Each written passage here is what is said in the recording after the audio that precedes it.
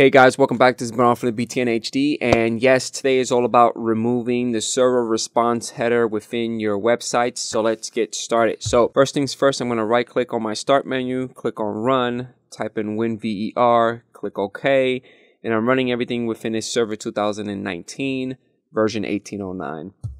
I'm going to open up my server manager, and I'm going to show you guys that I am running IIS as my services. And I'm going to open up my IIS manager, and I have a website. I have a dummy website up and running right now. If I navigate it locally, it's up and running. It's just a dummy website just to do some testing, okay? What we need to do is download Postman, which is a free app. There is a paid version. I'm not advertising for them. Postman is one of the tools that I've used. So I'm going to type in Postman within google.com. And go to the first link, click on download the app. It's going to take you here, click on download, and it's going to download the exe file. Once it's completed downloading, I'm going to click on it. It's going to start loading up. You're going to get this nice little page. I already have a sign-in information, so I'm going to log into the app. And once you log into the app, I'm going to click show me how. It's going to take you here. It's going to give you kind of like a little short little lesson of how to use it. Click next there and then just end the lesson. Now from here, I'm going to type in on the text box my IP address. Okay, make sure that you want to do a get command and just click on send. It's going to start sending the request, and then once it's completed, it's going to give you more information. Now the information that I want to get into is the header part, because again, we are removing the header part within our server. So when you click on header, one of the things that your site should not be pushing out to the world is the server type. And if it's running ASP.NET framework, that's another thing that you need to hide as well. For this site, it is distributing to the world that this server is a Microsoft IIS version 10.0. If a hacker wants to get into my site, they basically know that what particular server I'm using, and they're going to try to find exploits dealing with IIS version 10.0 and attack my server. So we need to remove that. Now to remove it, we need to get inside our IIS manager. So make sure you click on the server name, and within the server name, let's go inside HTTP response header, double click on that. And if you have anything in here, remove it. Okay. We're going to open up PowerShell. I'm going to open up Windows PowerShell IAC as an administrator, and we're going to run the two commands.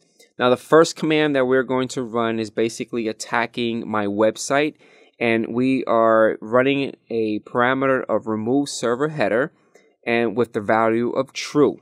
Now, the second command is we're running the entire app host, and anything within the app host is going to do it's going to set a remove server header to true. Okay, so those are the two commands. Okay, once you run those two commands, we have to reset your IIS. So within my PowerShell, I'm going to do an IIS reset, hit enter, resets the services, and you're good to go. Now, if you go back inside Postman and you hit send, it's going to start sending the request and get the information from the server.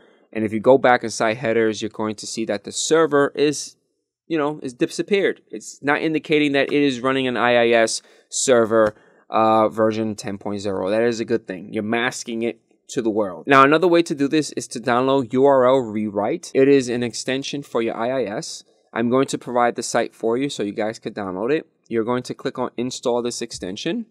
It's going to download the exe file. Click on the little arrow, show in folder. It's going to open up my downloads folder. And the reason why it's, I had to click the little drop down because I'm downloading everything within a Chrome. So that's the reason why I could do this.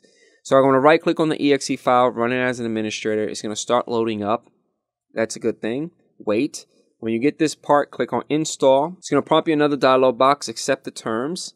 It's going to start installing, uploading. And once it's completed, it's going to give you this. Just click on finish. When you get this right here, just exit out. If you had your IIS manager up and running when you was installing URL Rewrite and it's not there, most likely you have to just shut down or close the IIS manager and then restart it again. And if you go to your primary server node and you go inside the IIS section, you're going to see URL Rewrite. So double click on it. And once you double click on it, on your right hand side, let's click on View Server Variables. And we're going to click on Add. And we're going to create a new variable. So we're going to call it with all caps response_server. Click OK. Awesome. Let's go back to rules. Click on Add Rules. And the rule that we want to do is an outbound rule, which is a blank rule. And click OK.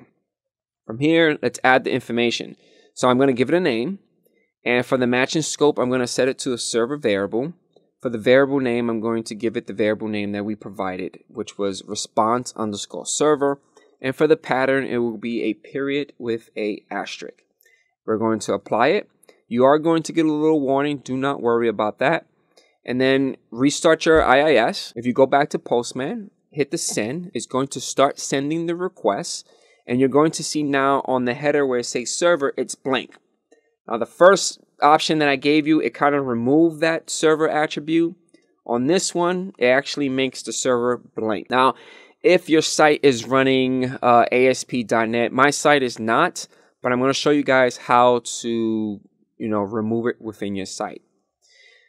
If you go inside the main root of your server, mine is the quest. Inside that folder, I have a web.config. Open it up with your favorite editor. I'm going to right click on it and edit with Notepad++. If you had ASP.NET, you are able to add these following code.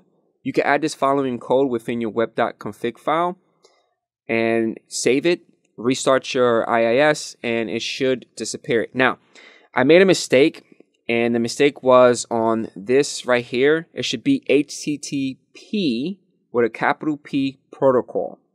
Okay, I forgot to put an extra P. Now, if your site has ASP.NET, most likely it has this particular coding within the web.config.